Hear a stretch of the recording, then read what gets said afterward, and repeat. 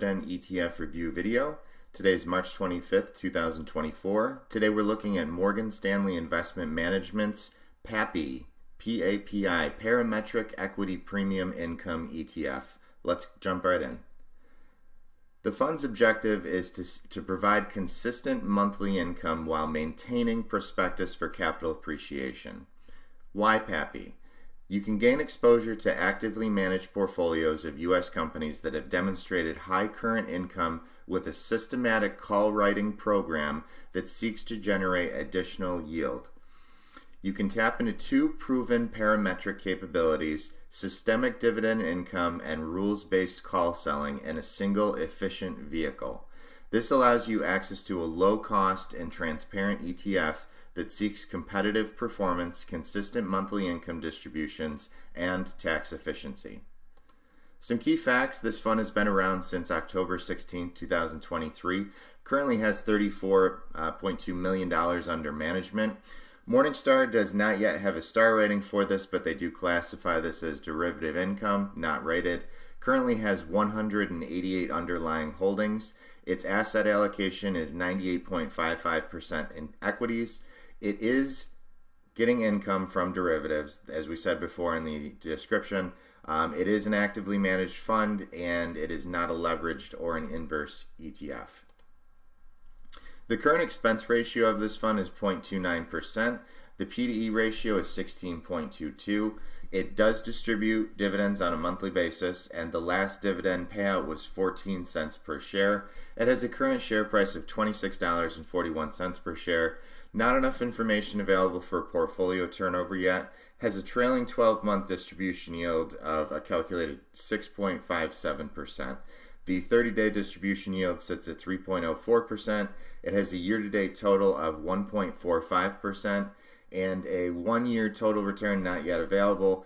The lifetime total return since inception is down a negative 0.04%.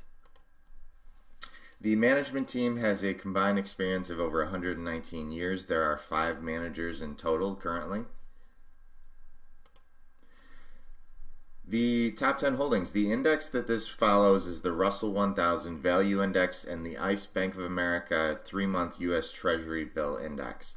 The number one holding, as you'll see, these are all pretty equally divvied out. The number one holding, Devon Energy Corp at 1.02%, FMC Corp at 0.99%, National Fuel at 0.98%, Tapestry at 0.87%, Texas Roadhouse at 0.84%, Bristol Myers Squibb at 0.84%, Baker Hughes Co's Class A at 0.83%, MDC Holdings at 0.83%, Valero Energy 0.79%, and lastly Paychex at 0.79%. The sector breakdown is also equally distributed. Financials 11.44%, industrials 11.31%, healthcare 11.27%, consumer discretionary 11.10%, consumer staples 10.94%, materials 10.87%, energy 10.86%, utilities 10.72%, information technologies 8.56%, and lastly communication services at 2.94%. The geographic footprint of this ETF, PAPI, is United States 98.78%, some Switzerland exposure at 0.68%, and some exposure to the United Kingdom at 0.55%. I am not a financial advisor. Please do not take any of this information as financial advice. This information is purely for entertainment and educational value only. Thank you so much for watching. Please like, share, subscribe, and we'll see you in the next Dividend ETF review video.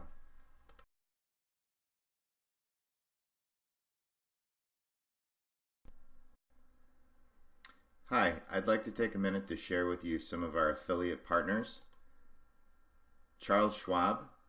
You can sign up through the link below in the description or through this QR code. They are offering cash deposits when you make a deposit into a Charles Schwab account.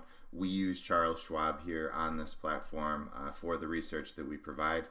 Fidelity has an amazing e-money partner link. You can combine all of your online accounts and it gives you a awesome experience. It's called Fidelity Full View. Robinhood is an amazing mobile experience. It's got a fun app, easy to use, very awesome brokerage account. Customer service is great. Thank you guys so much again. We hope we can help you out and see you guys in the next video.